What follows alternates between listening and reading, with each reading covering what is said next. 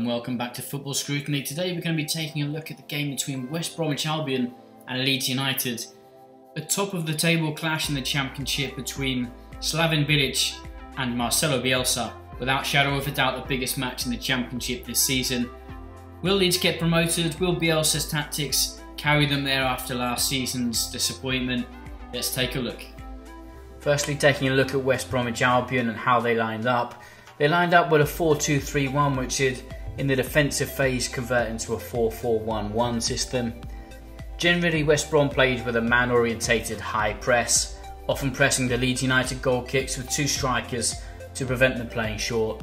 West Brom looked dangerous on set pieces a few times and went direct using Robson Kanu's work rate up front. Now taking a look at Bielsa's Leeds United. Bielsa chose to go with a 4-1-4-1 formation, generally looking to play the ball on the ground, play forward and create space using midfield and wide rotations. Defensively they used a high press. Nketiah was chosen to start up front for Leeds, but he struggled to hold the ball up during the game. Bamford came on for him at half time, and this gave Leeds United a much better opportunity to hold the ball up as this target player relieved the pressure and allowed them to secure possession going forward.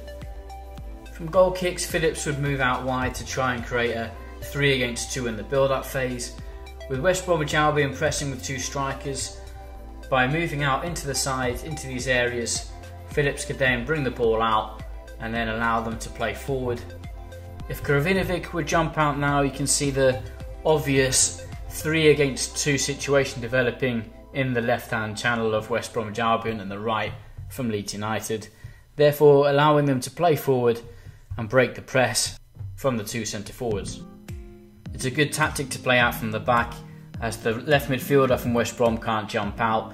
Livermore also can't jump out, as the number 43 Cleach would be just behind him, being able to receive and play forward. With the centre back Bartley and Gibbs taken up by the midfielders come inside and the centre forward, Leeds United should be able to play forward either short or long to create progressive attacks. In this image we can see Phillips doing exactly that, dropping into that wide area and having time and space. When the ball is played forward to Bamford by Phillips, you can see there the two attacking midfielders, Cleach and Dallas, are moving forward to try and win the second ball just in front of their men, a common sight during the match. Another method of playing out for Leeds United was when the ball came to one of the centre-backs, Phillips would then drop back in between the centre-backs, allowing them to have a 3v2 in the build-up phase against the two strikers. Midfield movement from Dallas and then Cleach would give them superiority on that right-hand side of the pitch.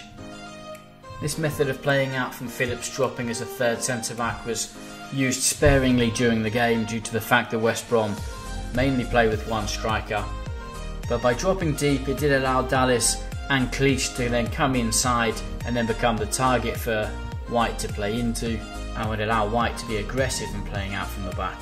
In this image we can see Phillips dropping in between the centre backs, and we can see the overload of players on the right hand side of the pitch. White's come forward all the way to the halfway line. Cleach, when he drops inside, he ends up having to play the ball to Dallas, who would then regularly switch the ball onto the weak side of the pitch where they had less players. The final example of playing out from the back involved Phillips again, moving left and right into the half spaces to try and create superiority on one side. Pereira would normally go with him, leaving space for the opposite side centre-back Cooper to have the space to move forward and play forward.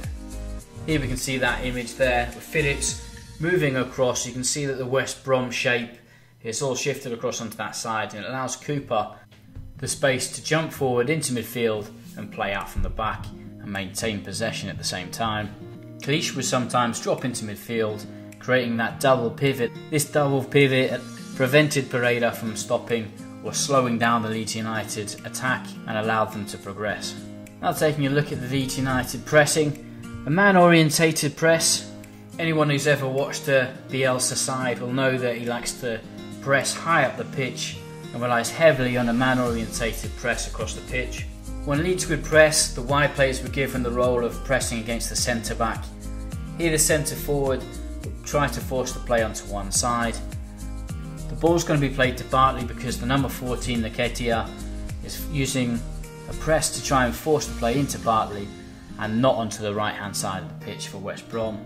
As the ball would be moving into Bartley, this would be the moment for Costa to jump and press, coming in from the defender's blind side and preventing them from playing onto the left side of the pitch with Gibbs. Of course, the point here is to force the play away from the free man, to force West Brom to play into highly occupied areas where Leeds United could try and steal the ball high up the pitch. In order for the pressing from Leeds United to be effective, Leeds had to press with high intensity, and of course the timing has to be perfect. If the timing wasn't perfect, for starters, Bartley would just be able to receive with an open body position and play it straight into Gibbs. However, on this occasion he had to play it forward into Livermore, who would then just drop the ball back into Gibbs and allow them to play out. When it did work out, however, West Brom were forced to try and play long into Robson Kanu up front. Here we can see the visual example where the ball's been played into the goalkeeper and they're forcing the ball into the left-sided centre-back. His poor body position here will cause him problems. If he had open body position, he would easily just be able to play the ball onto the left side to Gibbs. This time, however, the pressure from the Leeds United winger onto the centre-back has forced them to try and recirculate the play onto the opposite side. And of course, when the ball is played across, centre-forward from Leeds, Nketiah, presses with high intensity. And of course, it's important now that with this high press, Leeds can then move in and try and win the ball back, due to the fact that on the left side for West Brom, that's where they have the free fallback, and Leeds are now moving in and really creating a tight press.